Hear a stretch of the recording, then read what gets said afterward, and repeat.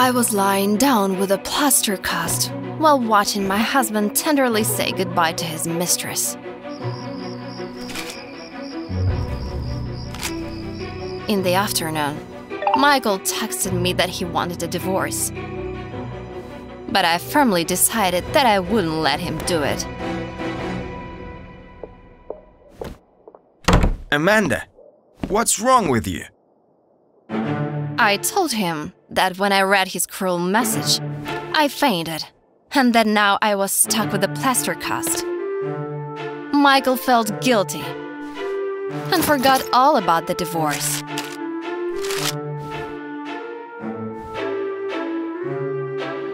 The next day, Michael went back to his mistress empty-handed, without my signature on the divorce papers.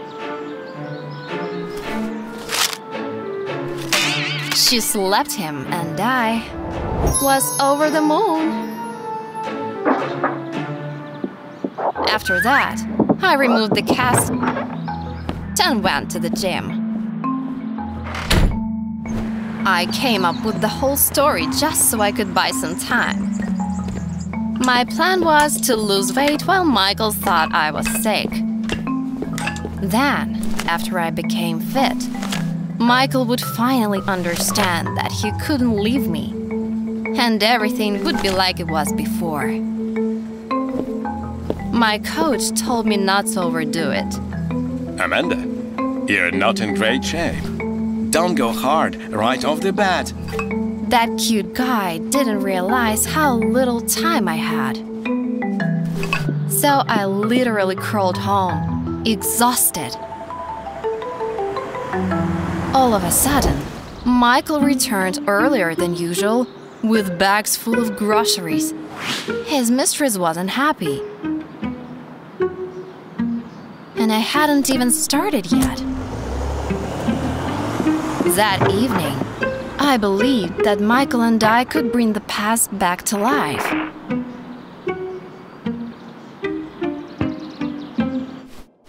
Falling asleep, I told my husband that the plaster cast was not a hindrance, just in case he wanted to do something naughty. However, Michael didn't say anything. He just turned and started snoring. While dreaming, he kept saying my name. Amanda, Amanda, let me go, Amanda. That was just a wake-up call before what would happen the next morning. Michael woke up before me, packed his things, and said that he could no longer live with someone he didn't love. Martha wants me to move in with her and thinks you are manipulating me. Manipulation? How about that? Of course you can go. I only asked for one phone call. I said that it was in case I fell down the stairs again and broke my neck. I have no one else to call. I dedicated the last 10 years to you. I knew Michael and was sure that he wouldn't be against it. Down in the mouth, he approached his mistress and told her that he would visit me twice a week. She didn't like that at all. The mistress got his suitcase out of the trunk and called Michael weak before leaving. I realized that soon everything would fall into place with my husband. I couldn't even dream of such an easy victory. I had enough time to strike the finishing blow, to make Michael's jaw drop when he laid eyes on me.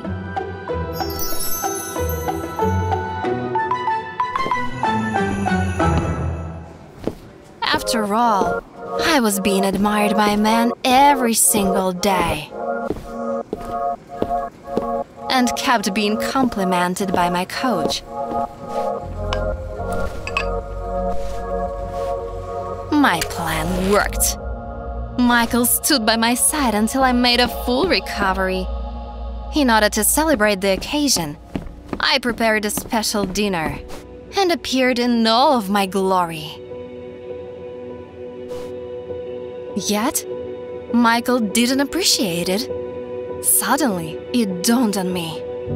He had always been like that, stingy on giving compliments and paying attention to me. I wanted our life to be as it was before, but I was no longer satisfied by it. I decided to let go of the past and surrounded myself with people who cared about me.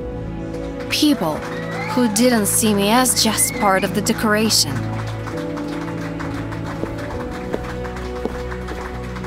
It worked, and I finally became happy after coming to that realization. I watched my brother seduce a pretty girl, only to hand her over to me. Matt and I were twins, but for some reason girls were more willing to go to bed with him. Monica didn't notice the swap that night which we spent together. The next morning, she asked me if we would see each other again. I was like, wow, she liked me. We ended up getting married, and it was a very modest ceremony.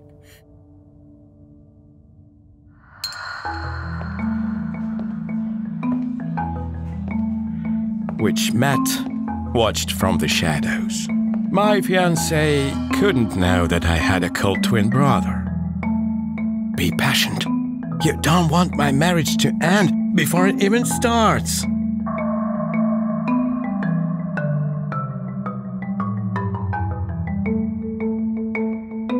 However, my relationship with Monica quickly lost its charm. The passion in her eyes was gone, and the evenings became boring, as if we had been married for decades. Monica went to work in the morning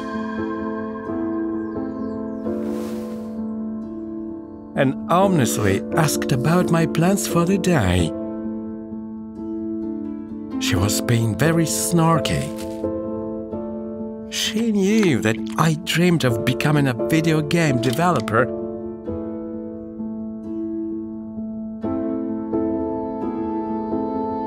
But companies weren't accepting my ideas.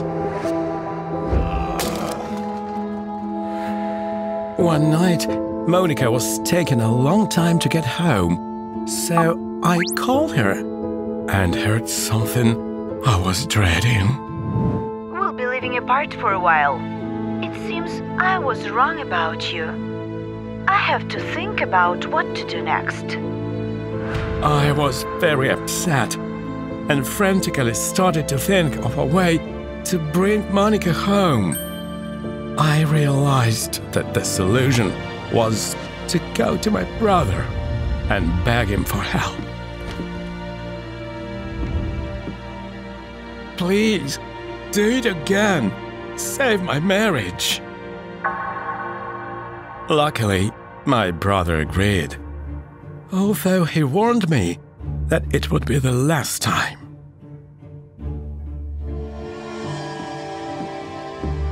He told me to invite Monica to the same hotel where they met for the very first time and to leave the rest to him.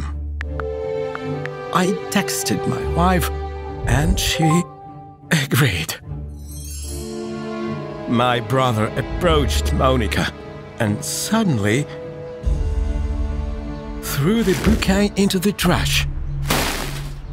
Sorry, these are not worthy of you. My wife was infatuated by that cheap trick. She held out her hand, and my brother led her to the hotel room.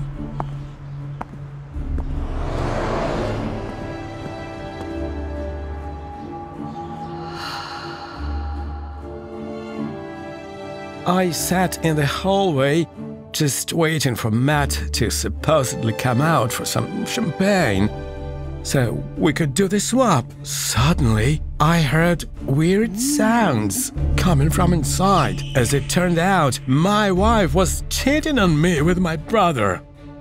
The nerve of them! I burst into the room.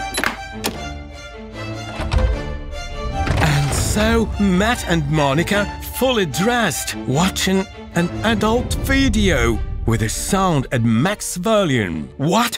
What is this, bra? Matt explained that my wife figured everything out and suggested putting the video on.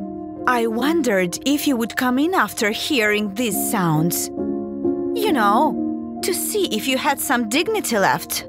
Monica told me that she wanted to be with me, but suggested that I should take some lessons from my brother. You have a wonderful brother. You should learn from him. I refused. After all, they did something very mean. Still, for some reason, none of the people I told this story supported me.